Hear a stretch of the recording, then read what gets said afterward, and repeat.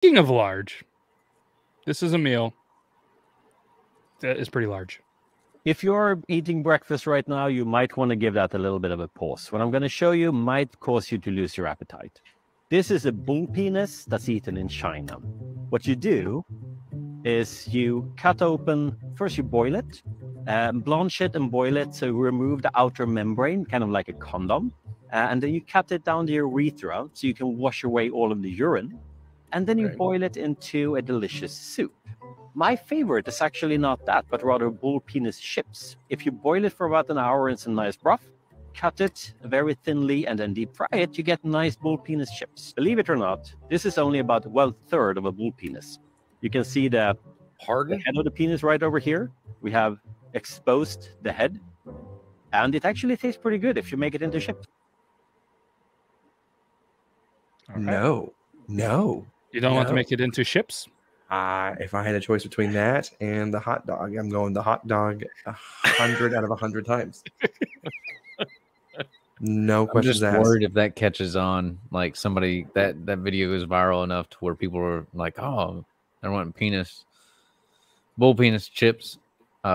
Lay's is gonna come out with their freaking flavor shit again and be like, "Penis flavored chips." Bull penis flavored chips. Bull penis flavored chips.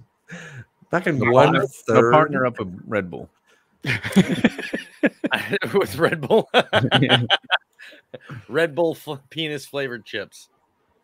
I mean, that's 1/3 of it. And that guy's knowledge, though, I mean, he did a good job. He knows how to get the urine out. He knows how to make them into chips. Yep. And I mean, I would try it. I would try it as long as somebody knew what they were doing, so you didn't get sick. I mean, boil, clean the urine out of it, boil again. I guess. I've had sheep testicles. I mean, what would you cook it with? Like, obviously, pickle flavor. Would you just do salt and pepper? S&P is the only bull penis for me. I mean, I don't know.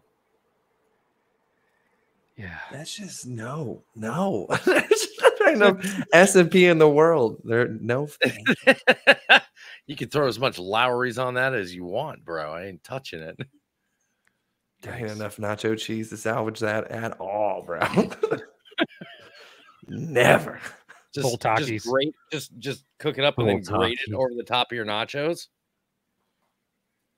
Yeah, you grind it up, put it in a burger. What if you had it and nobody told you what it was that you were eating and you didn't know? It's how serial killers. I mean, that's like an evil origin story right there. Like, what happened to him? Somebody fed him fucking bull penis without his consent. Chips. So and would you want to hang out with a guy that had that much knowledge about that? He was sitting there just talking to you, like, yeah, you just clean out the urethra and you just give her the old squeeze and tug. And he's just sitting there talking to you as if that's fucking normal each time. There's no way. That guy's a serial killer. That's a Dexter too. I ain't fucking with it. That's Dexter too. Yuban, are you gonna be all right? I feel like Yuban's been affected by this more than anybody else in the group or the chat. Like, there's no convincing me. I mean, it'd have to be a steep money amount to fuck with that. Did you see his face once the video came out? I mean, it was a clear. I didn't know if he was like, put it in my mouth or if he was in shock. Oh, see, and that's what I was thinking. I thought Yuban was like, right here, buddy.